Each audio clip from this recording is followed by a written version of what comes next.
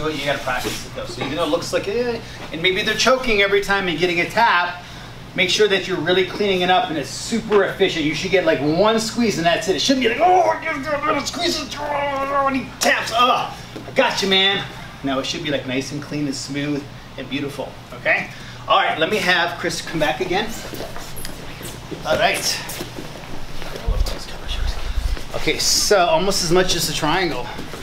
Okay, so here now, put your hand on my elbow. He's trying to push my elbow to stop the pressure. I'm gonna reach over top and I'm gonna pull his arm across as I hip out. And I'm gonna get him down into here. Sometimes you can get the tap right here. If you can't, all you gotta do is grab the material here, rotate around to the neck, and you got the choke right here now.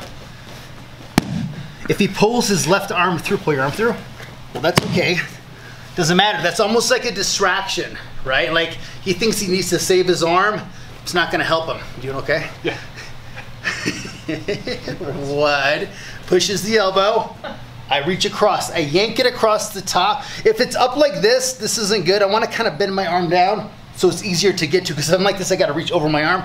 So bend it down a little bit. Shrimp out. There's 1, 2, sorry about your ears, 3. If he pulls the arm through, no problem. I just stay in here, boom, and I finish it from there. So I get into here, drop my elbow down, pull it, grab that sleeve grip, shrimp out. There's 1, there's 2. If he pulls the arm, doesn't matter. Okay, let's go play. Ready, 1, 2, 3. I'm gonna pull it across and I'm gonna sit up. See, I'm up on my elbow right now. So where am I going? Here, right? If I start to get up here, put my left hand down and sit on his leg, immediately he's gonna underhook me. Why is he gonna underhook me? Go ahead, take your, yep, go around my body, nope, the other way. Okay, why would he do that? He doesn't want me to go to his back. Okay, so let's look at it again. I went 1, he pushes the elbow, I pull it across as I sit up.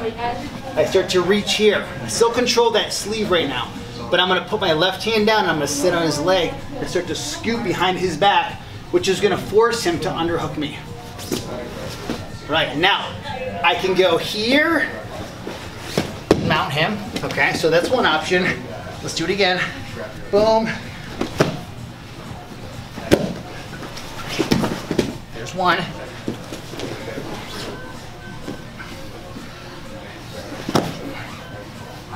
Underhook. What if he tackles me? What do I do? Boom. What do I have? I got my flower sweep. Okay, so let's look at that again.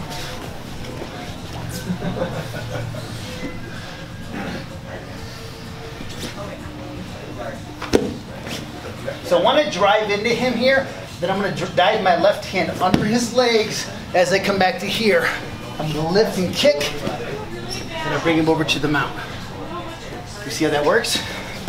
So here's how we'll do this. We're going to go 1, 2, 3, mount. That'll be your first attack. Your second attack,